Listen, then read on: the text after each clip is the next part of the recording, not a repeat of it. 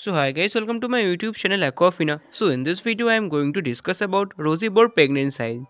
The Rosy Barb is a popular freshwater fish species known for its vibrant color and active behavior.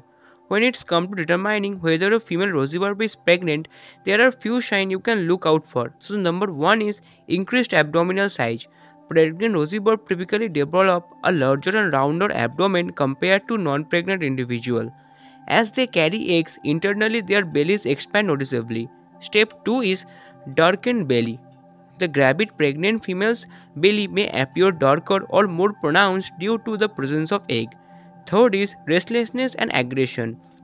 Pregnant Rosy Barb may display heightened levels of restlessness and aggression, especially towards other tangments. They might chase or nip at other fish as they become more protective of their developing eggs. Fourth is visible egg. In some cases, if you observe a pregnant Rosy Barb closely, you may be able to see the actual egg through their translucent belly. This is more likely in the later stages of pregnancy. So these are all information regarding how to know whether your Rosy Barb fish is pregnant or not. I hope this video will help you. More videos are coming soon, so please stay tuned to my channel.